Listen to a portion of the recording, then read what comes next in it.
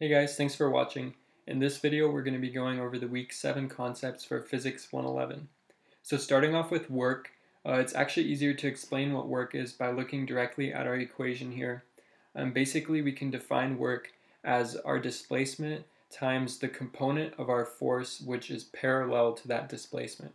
So we see that work is equal to force times cosine theta times delta x. And this is going to give us units of Newton meters or joules. And in the example below, in this image, we can see that we have a box which is being moved in the rightward direction. And basically our force here is not directly parallel to our motion. So in order to find our work, we're going to want to find the component of that force which is parallel to the motion. And to do this, we're going to take the cosine of the angle relative to our motion and multiply that by our force. And this is going to give us the component of our force which is parallel to motion, and we're going to multiply this by our actual displacement, and this will give us our work. So a couple observations we can make is that if there is no motion, no work is done. So basically, if we think about this, work is equal to our force times our cosine theta times our displacement. And in this case, since there is no motion, our displacement is going to be equal to 0, so this would make our work equal to 0. And then we also see that if the force is perpendicular to the displacement, no work is done.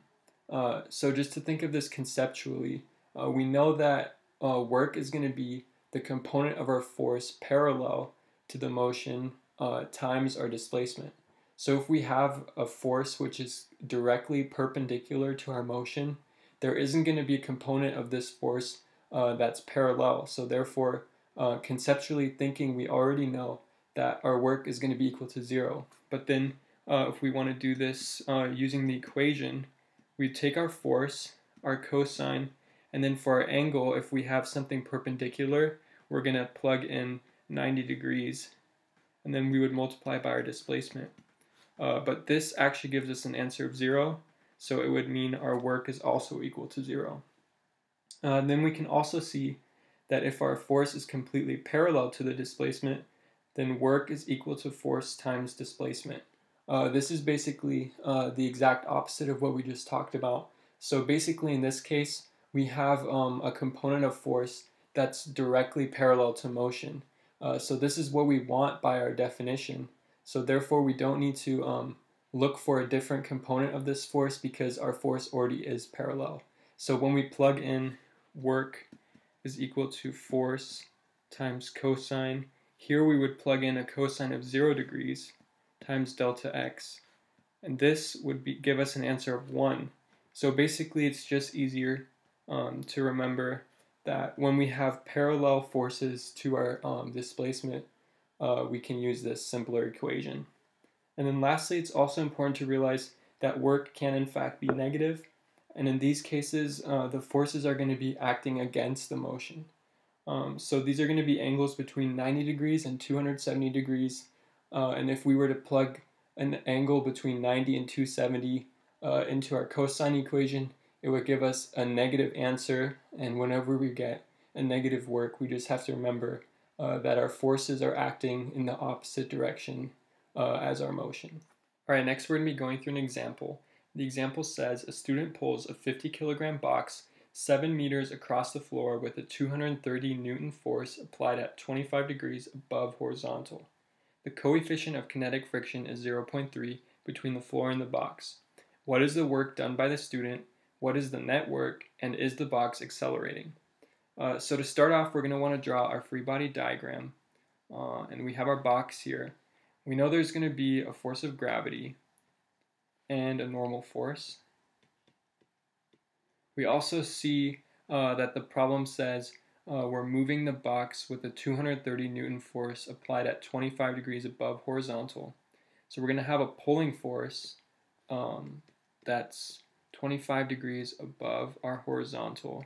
So we know that this angle here is 25 degrees, and we know that our force is equal to 230 newtons. And then lastly, we're told that we have a coefficient of kinetic friction, so therefore we know that there's also going to be a friction force acting on this box. So now that we have all our forces on the box, let's look at the first question. It says, what is the work done by the student?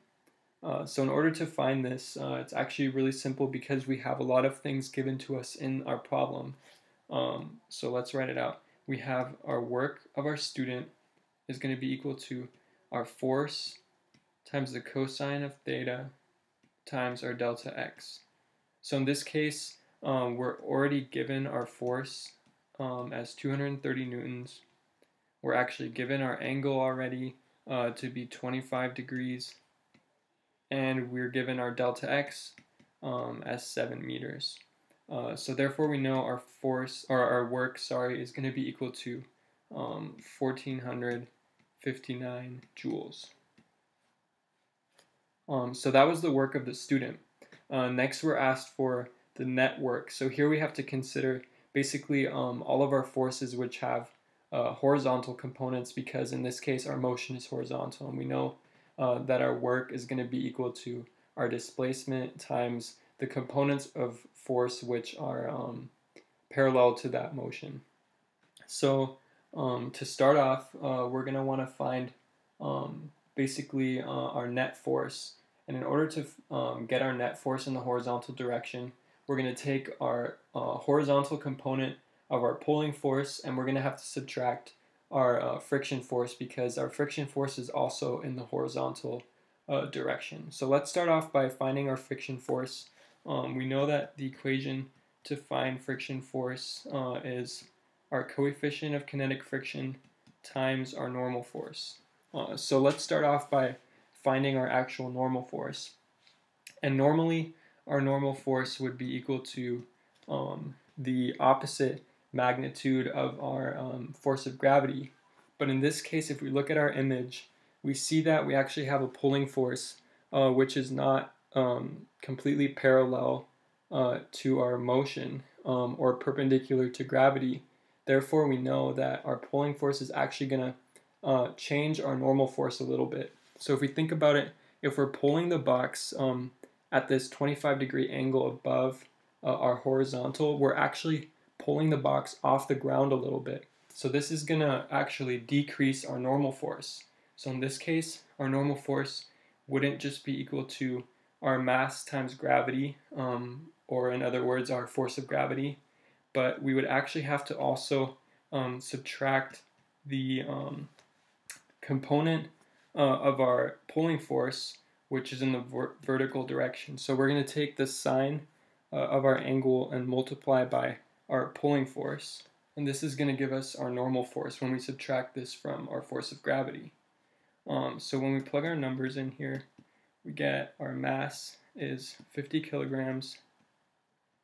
We know that gravity has an acceleration of 9.81 meters per second squared. And we're going to subtract the sine of 25, because that's our angle relative to the horizontal, times our pulling force of 230 newtons. And this is going to give us an answer of 393 newtons. So now we have our normal force, and then to get our force of friction, like we said before, we're going to take our kinetic coefficient, which was 0.3, and multiply by this normal force, which was 393 newtons, and that'll give us an answer of 118 newtons. So now we have our force of friction. But our question is asking us for the net work. So we're going to want to find our net force in the horizontal direction. So to get this, our net force is going to be equal to the horizontal component of our pulling force. So we're going to multiply our pulling force times cosine theta minus our friction force. So it's going to be equal to 230 newtons times the cosine of 25 degrees minus our friction force, which we got as 118 newtons. And this is going to give us a net force of 90.5 newtons. And then therefore our net work would be equal to 90.5 newtons times cosine of 0 degrees, and I'm going to explain that in a little bit, times our displacement. So basically the reason why we're using 0 degrees here is because when we found our net force, we actually found the net force in the horizontal direction because we took the horizontal component of our pulling force and we took our force of friction. So basically everything is in the horizontal direction now.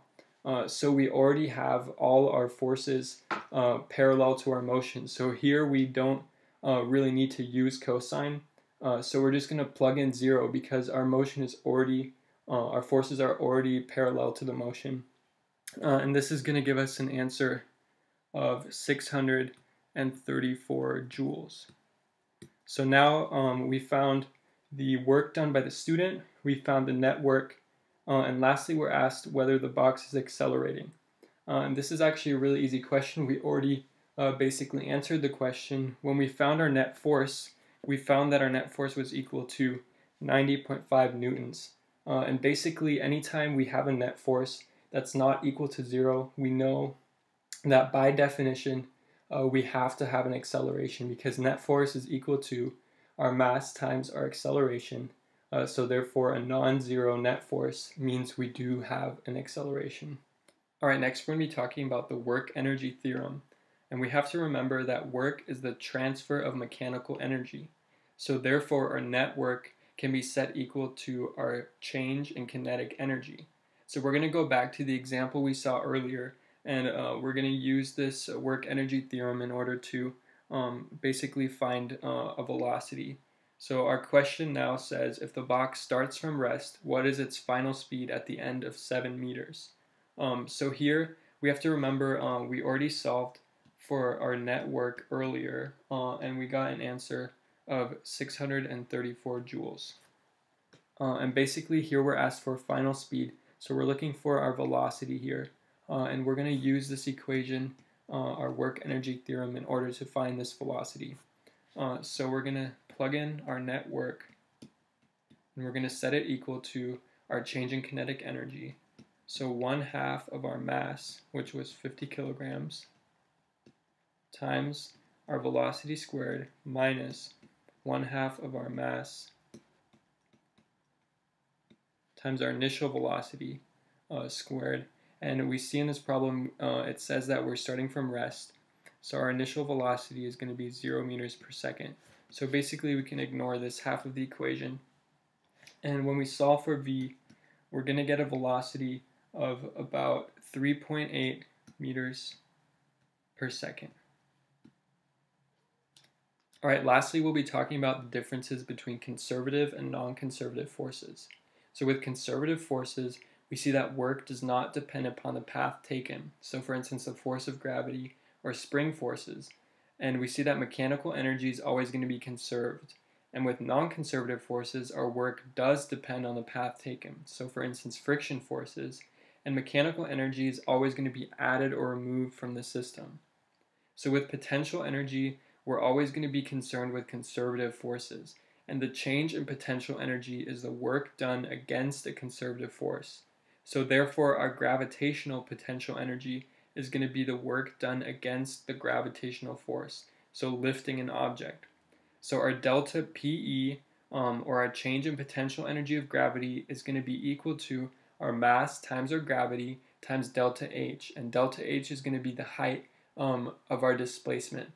So basically instead of delta X we call it delta H because we're dealing with gravity here, which is going to be strictly vertical.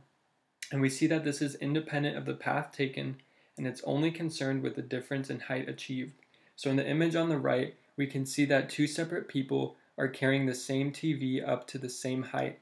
And basically, even though the man carrying the TV up the stairs is going to travel a further distance than the woman using the pulley, in both cases we have the same TV, so the same mass, we're going to have the same force of gravity, and we're going to travel the same displacement. We're going to have the same delta H. So therefore we have to realize that even though one person traveled considerably further as far as distance, since we have the same displacement, our potential energy is going to be the same in both cases. And then lastly, just to talk about springs quickly, we see here that the force of a spring depends on its position and spring constant. And we see that the spring force equation below, and we also see our elastic potential energy equation for springs, which we're going to be using a lot as well. That's all for this video, guys. Thanks for watching.